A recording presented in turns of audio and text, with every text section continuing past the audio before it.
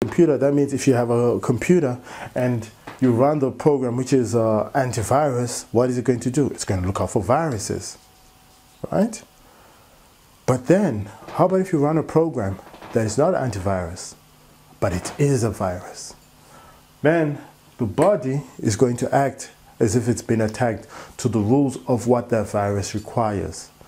Now, what makes you think what we call the media, mainstream, the cool shit, is not a program that is, in fact, a virus to self-destruct the body?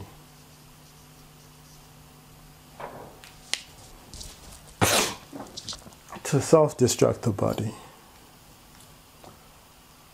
And this is how media works. People don't understand this, but this is very, and again, all that I'm saying right now is very, very surface based. To explain this, it needs a dualistic dialogue so that it's truly intricately understood. Right now, it's more like a monologue where I'm just speaking to you. But you know, this can be analyzed in several ways. Now, how do you hijack a brain? Understand how you hijack. I've told you the method, but how is the question. How do you hijack a brain? Simple. In hijacking a brain, right? We have to understand what this brain contains, right? Right about, I think it's about here, about this point, right? Here we've got what we call the reptilian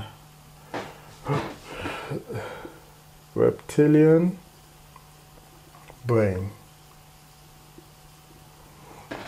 And then if you move slightly above it, right, you've got the mammalian brain.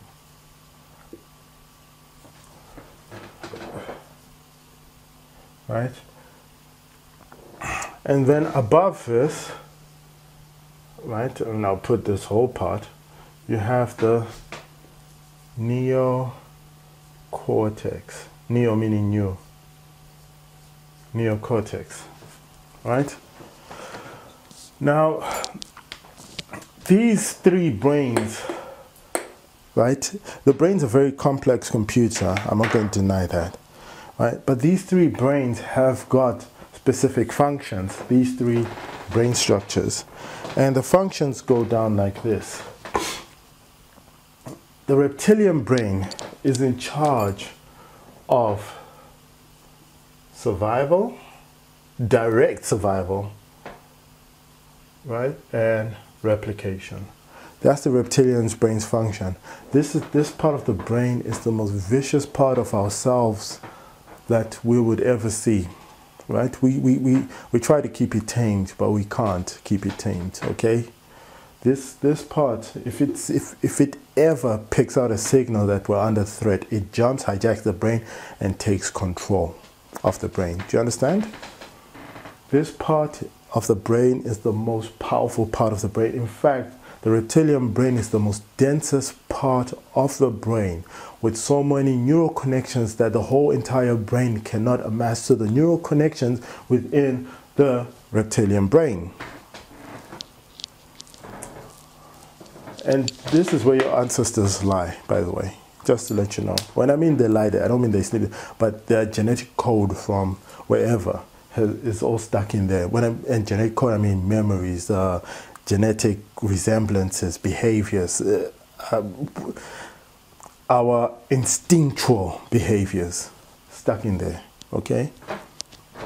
The mammalian brain, this is a beautiful part of the brain, and this part of the brain is only here due to the fact of human evolution realizing that working as a team develops greater chances of survival. So emotional bonds have to be made, right? Now, emotional bonds doesn't mean emotional feelings. It means the need to feel threatened, right? Jealousy. Do you understand?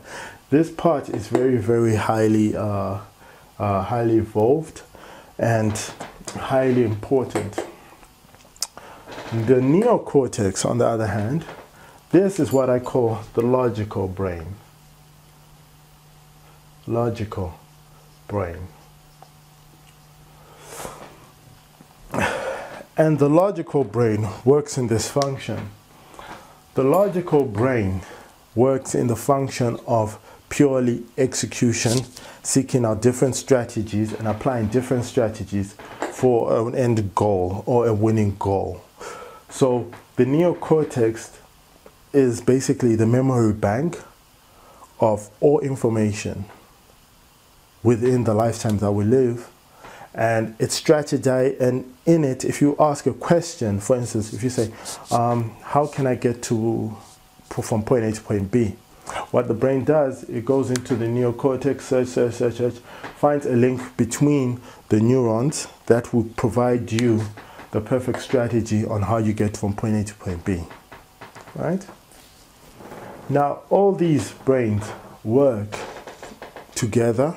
Some get excluded, some get involved, right?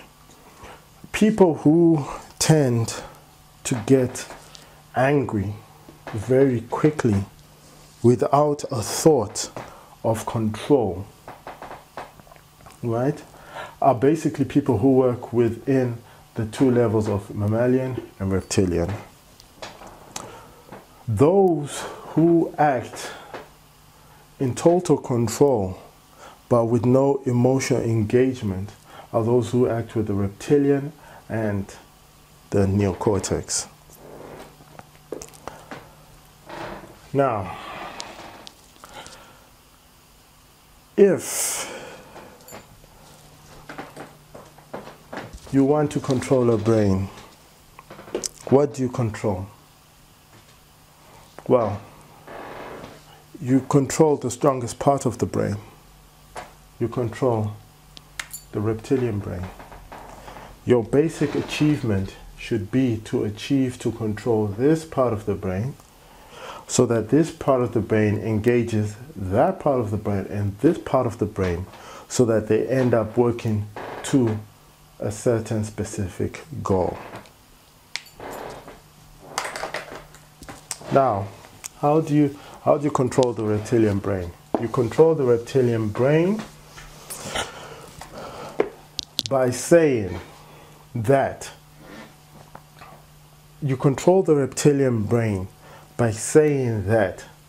whatever you do or whatever is perceived is related, right? Whatever you say or do is related to survival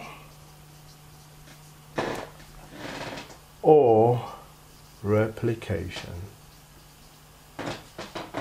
Survival or reproduction. Yeah, that's it. So whatever you do is related to survival or reproduction. That's how you control the reptilian brain. So i.e., if you produce more artists that come out on the media, such as Bob Marley,